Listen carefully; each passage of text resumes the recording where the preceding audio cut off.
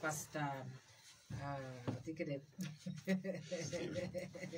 Pastor Stephen Yekan, who na hachawa bor medicine, yina menoti hokani yambo jana Christina tikere team man, a jolly kere ward doctor. In case you've just joined us, this is 104.1 Feb FM Radio. We're having a team from Revival Fountain Ministry in the studio of 104.1 Feb FM Radio. We are in Gulu City. You're most welcome.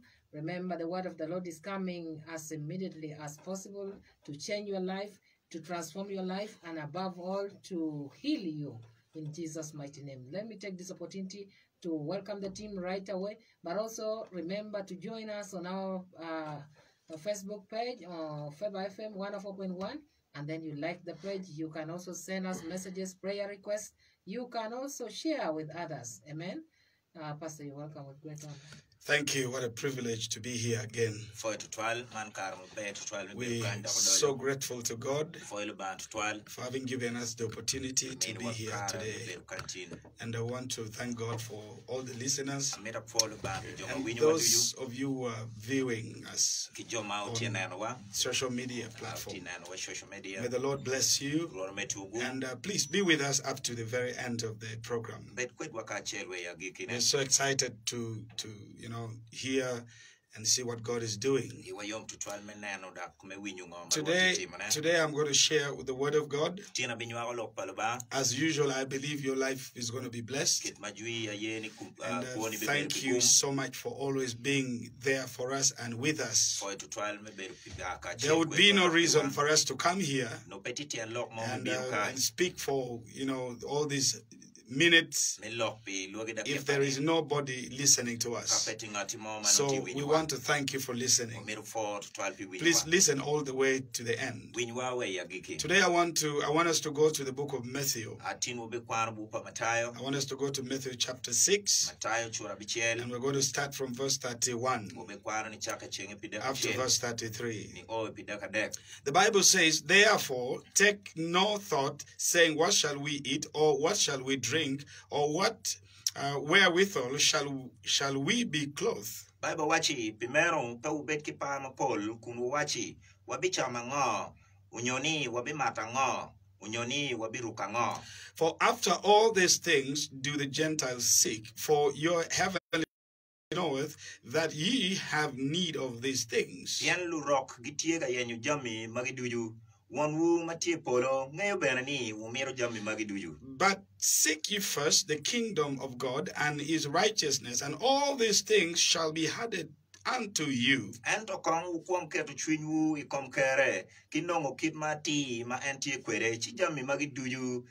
The title of my message today is Kingdom Mindedness.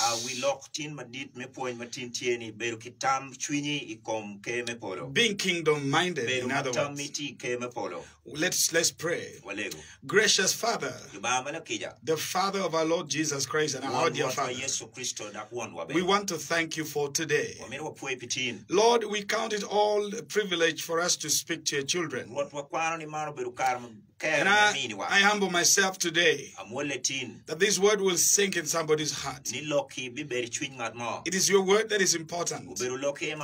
I pray that my wisdom shall not be used here, and anything that comes from my personal wisdom and interest, Lord, I pray that they will not succeed.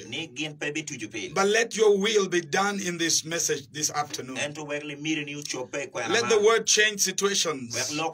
Let the word heal the sick. Let this word save somebody's soul today. I thank you and I bless you, Lord. In Jesus' most precious name I have prayed. Amen. Hallelujah. Hallelujah. So, being kingdom minded, Jesus gathers the people around him. His nature was he was speaking to them, teaching them. And Jesus would teach the issues of life, the practical life issues. You see, today when we're speaking in conferences, some people speak very complicated things, where you need to either, memorize or do something for you to be able to remember. But Jesus was straight to the point. He used simple illustrations, the things that are around us. So at this particular point, he's speaking about one very key thing in human life, and that is the aspect of concern. We are concerned about what are we going to eat, concerned about, where will I live, concerned about what will I put on. And that is what we keep thinking every day. You woke up this morning possibly thinking about one of those things. If you have a child that is supposed to go to school, you are asking yourself, where will I get school fees? Because you see, it seems, you don't have a solution right now. But Jesus told these people whom he was teaching, including his personal disciples, he told them, you don't need to worry. When we begin from up before where we started from, we will realize that Jesus was even talking about, the beauty of the trees, the beauty of the leaves, the flowers. They don't sow, they don't reap. But God supplies their needs. But in this verse 31, Jesus says, you don't need to be worried.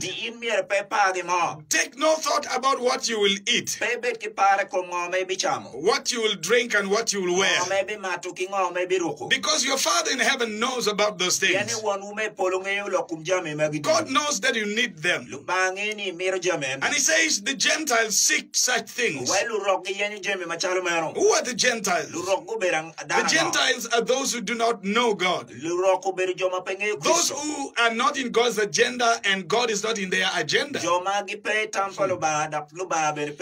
You see, when God calls a group of people Gentiles, it means they're not part of his, they're not his chosen children. And that is why Jesus came and he says there is no difference between the Jews and the Gentiles when you are born again. Because when you get born again, you become a Jew by faith. Not by birth, but by faith. Because you believed in Jesus, the Son of the living God. And so the Bible says, Jesus says, don't worry about what to eat. In other words, don't put your mind on the things of this earth. Because those who put their minds on the things of the earth 24/7 without thinking about the heaven, the kingdom of God, those people are considered to be Gentiles. They're not people of God. But as for you who is listening to me this afternoon, the Bible says, seek you first the kingdom of God and all his righteousness. The kingdom of God and all his righteousness. Then everything shall be added to you. Things are supposed to be added to us. Ladies and gentlemen, if Satan is going to succeed in taking you to hell, God forbid,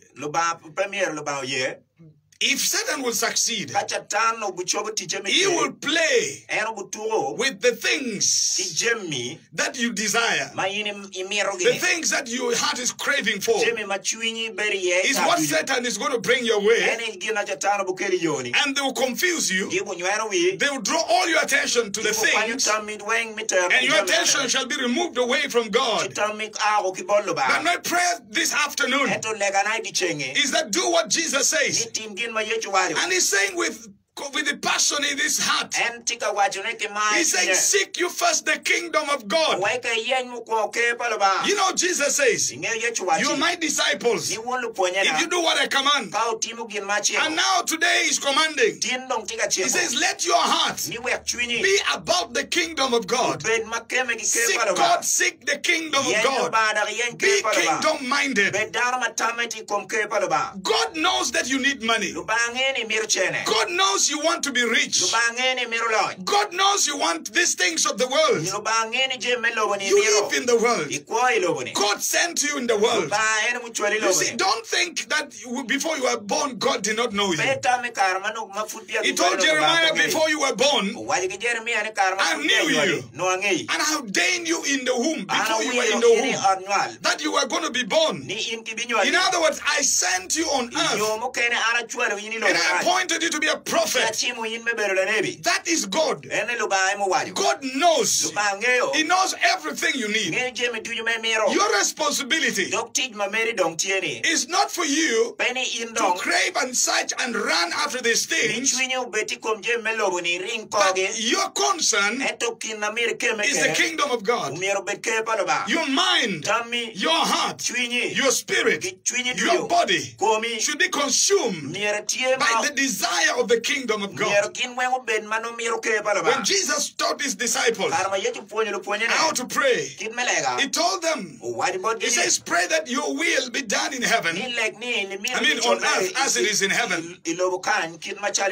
Let your will be done here on earth. Not the will of our flesh. Let your will, God, be done on earth as it is in heaven. Children of God, listen to me. I keep saying this every day. We shouldn't forget, even when we're looking for money, even when we're doing business, this world is temporal. The kingdoms of the earth are temporal kingdoms. There is a permanent kingdom. There is a better kingdom. There is a more glorious kingdom. That is the kingdom of God. That is the kingdom you should desire. Don't run after the things that perish. Everything in this world perishes. Even the mountains, you see. If Jesus will tarry, days will come. Those mountains shall be eroded. Even when you go to the mountain foot, you see small rocks that have decayed from the bigger rocks. It doesn't matter how long it has taken. It always deteriorates and erodes. Ladies and gentlemen, you need the kingdom of God. And you need the king of the kingdom. You need Jesus in your life. And I pity many Christians. When you go to church, the church you go to, Mr. Rich Man, Mr. Rich Woman, Mr. Businessman, you come from a luxurious house. You come from a gorgeous car. You put on fine apparel. And you come to this church. And you're entering the church called the Church of Jesus Christ. You have all the money. In fact, you gather people in your house. You buy them drinks to have. When you organize a party, you give them a whole bowl. But when you come to the Church of Jesus, the house is all dusty. The roof is leaking. And you're comfortable about that. What are you thinking about? What are you chasing after? Are you concerned about the kingdom of God or the kingdom of man? You want to build your own kingdom? Will you indeed, the day you leave this earth, will you go with that house? Jesus said something. He said, do not store your wealth here on earth, where mouth and rust will destroy. But store your wealth in heaven, where no insects will destroy your wealth. I pray for you today. Become kingdom-minded. Children of God, we need to be kingdom-minded. We have been family-minded. We have been clan-minded.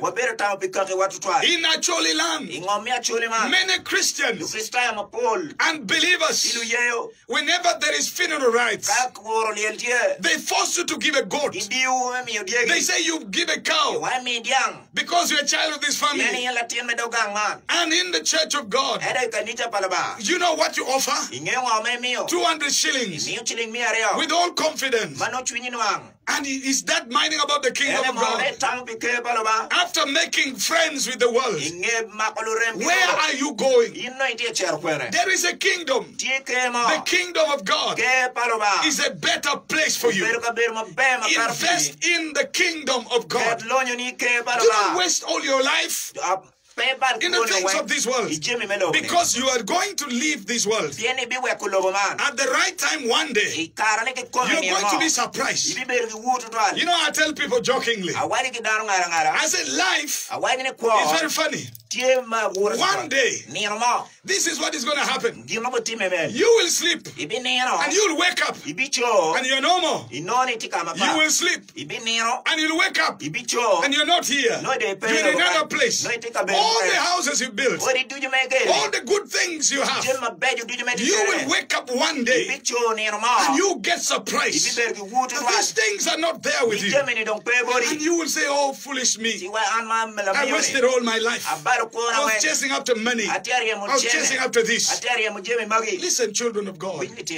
Jesus said clearly, your Father in heaven knows that you need these things. You know, I've been telling people at church, be concerned about God. God will for sure. He does not lie. God is not a liar. That, you know, there's someone who loves him, who prays to him, who is concerned about him. Then he just, you know, rejects them and say, find your own level.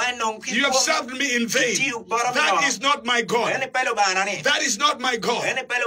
You know, David said, I was young and now I am old. I have never seen the righteous forsaken. I have never seen his children beg for bread. If you are kingdom-minded, God will be mindful of you. That is why the Bible says, draw near to God, and he will draw near to you. From today, become conscious about the kingdom of God, because that is where you will end up. If you invest your life around the things of the world, you wake up in the morning, all your dreams, you dream money, you dream business, you dream car, you have never had a dream about angels, you have never had a dream about God.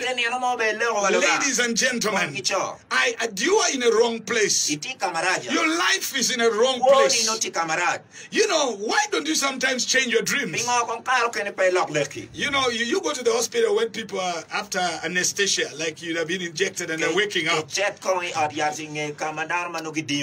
words that people wake up with will amaze you. Some people wake up with the funny words. I will pray that when you go undergo operation and they put you under anesthesia, and now you're waking up, you are looking at heaven and you are worshiping and praising God.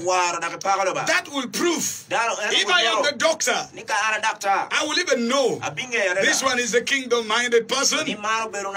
This one, no way, no way. Ladies and gentlemen, from today, don't invest your life in the things of this world too much, because they are temporal. If you want much money, let me tell you the secret. Get much money to support the gospel. Get much money to build the church. Get much money. That is what God is looking for. People who are kingdom-minded, mindful of the kingdom of God.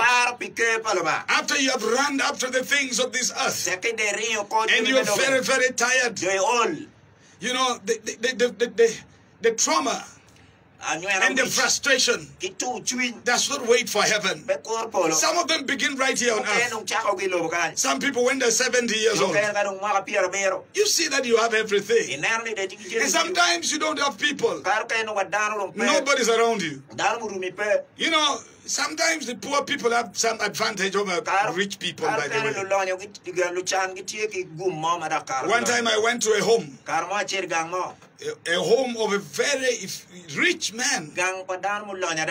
But this man, because he's rich, he said, oh, my firstborn will study in America. My secondborn is studying in Russia. The other one is studying in the United Kingdom. And all his children scattered abroad. And because he had all the money, he paid them to study and study and study. And these children got jobs in those countries. The old man is old without children around him. Then you wonder, if he was poor, maybe he would say, oh, my elder son, you build your house here. So when you're too old, completely old, at least maybe a grandchild. But this man cannot even see a grandchild. Just because he was so rich that he was able to pay his children to study abroad and stay abroad. You begin to wonder, is this what I live my life for? My friends, if you have resources at your disposal today, if you have money, invest in the kingdom of God. You will thank yourself later. If you have something, if you have land, this land which people are fighting for, in that village, give it to God. Give land for the church. Call some church, say, build a church here. Some 2 people will get saved in that land. You have invested in the kingdom of God. Instead of, fighting, gathering. And after all, 1 Corinthians tells us something very profound. 1 Corinthians says, everyone's work shall be tested. So when you come at the gate of heaven, my friend, and oh God, and all the things you've done are following you. Which of your works do you want to follow you? Which house do you want to follow you to the gate? Which car out of those ones you have do you want to follow you to the gate of God? Ladies and gentlemen, every time I go for burials, like on Saturday we sent off our dear woman of God, Pastor Juliet. Every time I go to these places, I understand why Jesus said, it is better to go to a house of mourning than to a house of marriage. Because every time I'm there, I'm reminded that, hey, my time is coming soon. Am I ready? What am I going with? And then they keep telling you stories.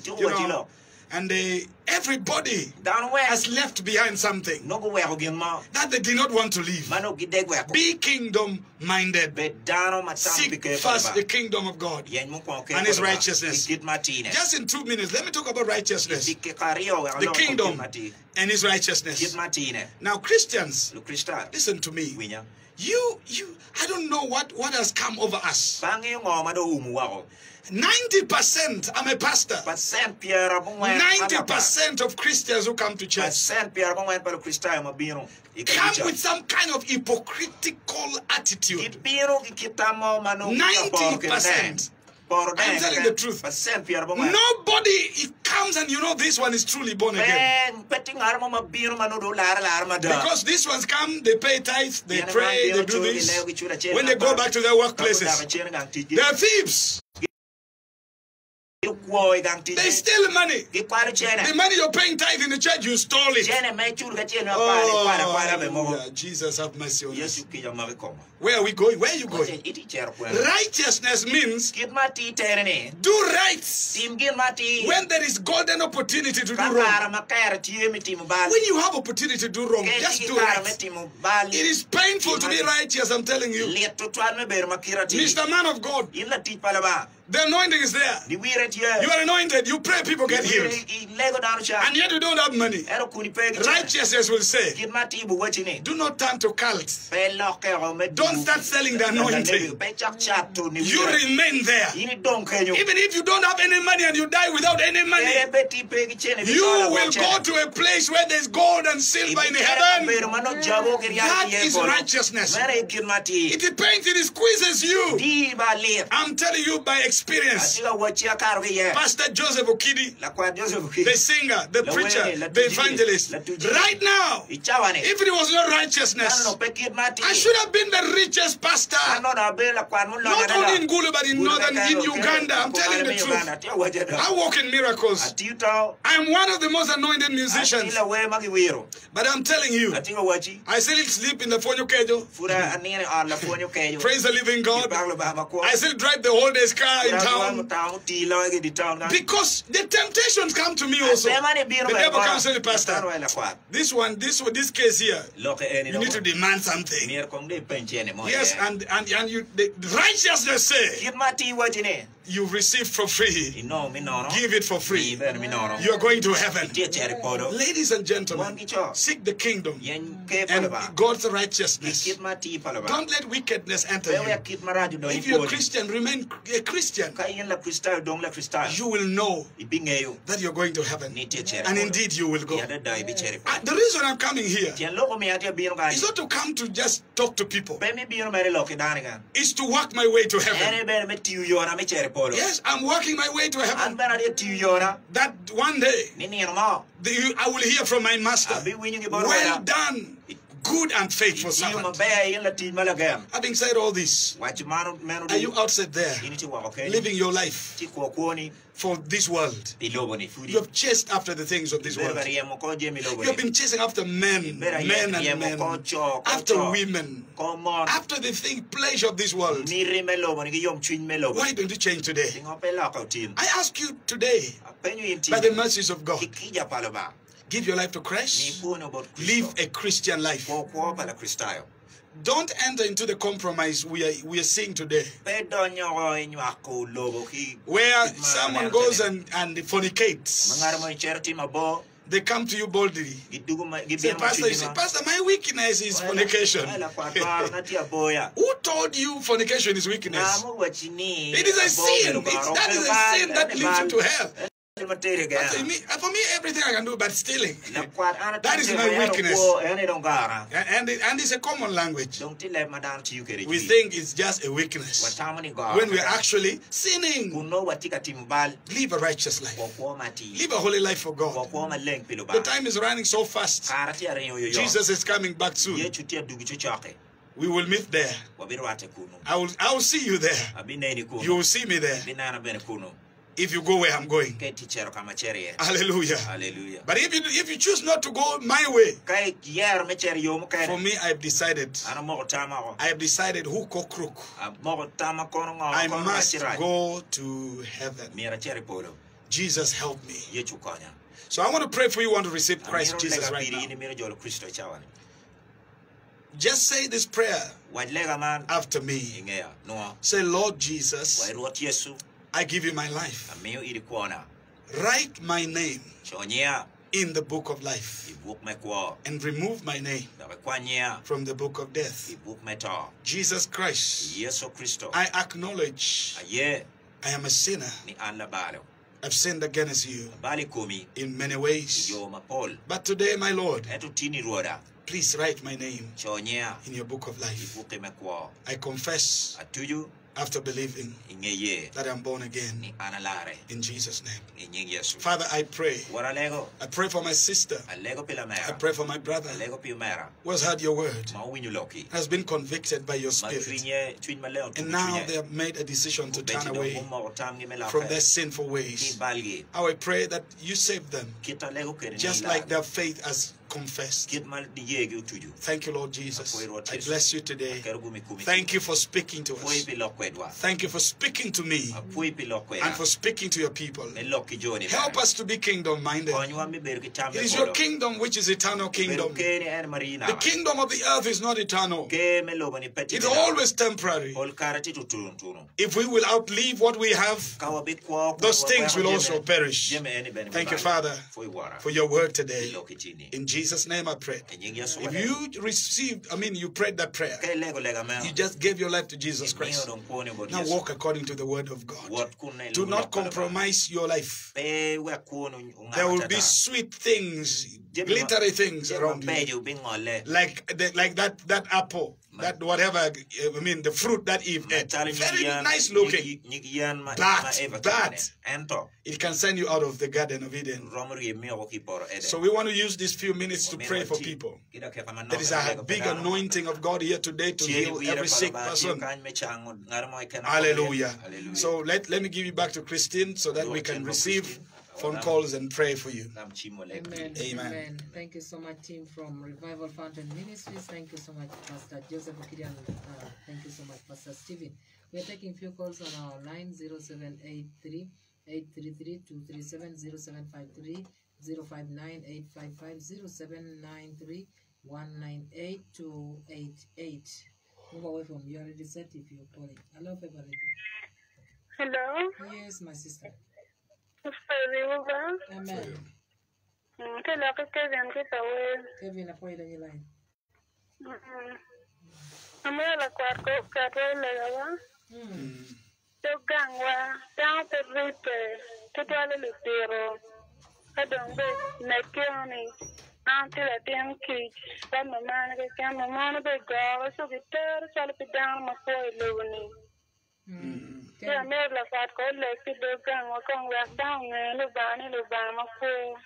Kevin, I put the leg pay. I'm going to take a man. Hello. Hello. It's you, Yamajoli. Yeah. You can go to me here. Yeah, in a radio. Man of God. A quarter point in your line. I'm telling you, I am a better way, bit. I know, and don't see dear. I'm very one Bible where I in fact going through. One Bible, copper petty of fat me, one Bible. Allow yeah, radio. Can't go see me in a radio. Love for the radio. Yes, this is Susan Justin from Kitagum. Yes, my brother, you're welcome. Yes, I want Pastor first pray for our family. Yes, what's happening? And even me, Susan Justin, I'm very sick. I'm passing through the difficulty of life. One pastor to pray for my lovely grandfather, Peter. He's not feeling well. Pastor will pray for you. Thank you so much. Hello, Feba Radio. Feba FM, hello. Hello? Jolly William. Any Ivan, ba? Ivan, take a shimmy queen. Well, me won't quite melody. I'm here to come to Caraman and Lega. A man in Yenga. Yeah, Angeletta. No, I did man. And committee my layer to Jack American gang, Coco, City or Yarjan. Or I've been a chang apart, been like a pair in your specimen. Amen. But could you allow February? Hello? I tell you, young. And Simon, get the other. Simon, a point in Lamina. I'm not Amen. I'm a man like a pill. The quarter, let's go on. La Racatan to get the look, my can. Lara, body? Lara, okay, apart been like a man in me 1 year, Margaret akwat bin lego pire. Amen. Hello, favor radio. Amen. Apoy mate kirong ya line favor hello. Dan ma giki hello favor radio. Yes, hello. Ajari yang. Amen. Anu buat kemero kaya kong dilega mele. Konyi lego ngote timere. Mere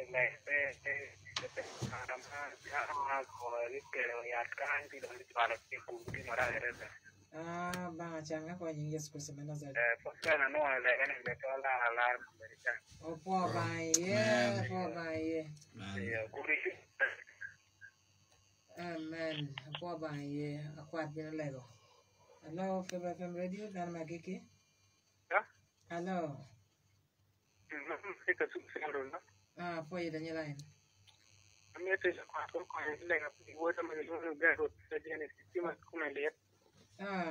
Glen Road.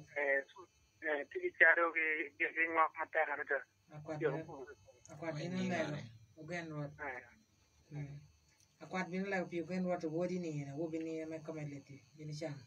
Dan Magiki. Hello. Hello. Ajali yam. Iti we yam. Amen.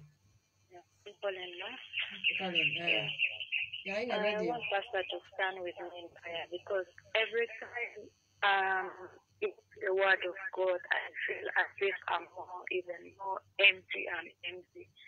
That's why I want Pastor to stand with me so that I grow deeper in the word of God. Are you born again, my sister? Okay, Pastor will pray for you. Amen.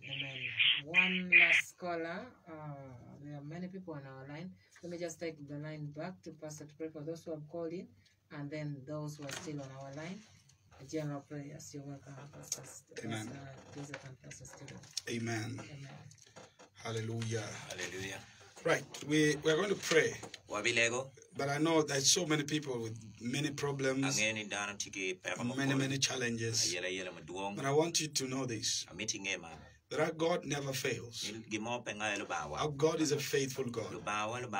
If you open your heart to God, like right now, you don't even need to call. Just connect. Connect and just hold whatever there's pain. Touch where you feel the pain. God will heal you now. He already knows that you need to be well. He's only waiting for your faith to connect. If you can connect to God, surely your life will not be the same. What is it? Is it a marital problem? Believe God right now.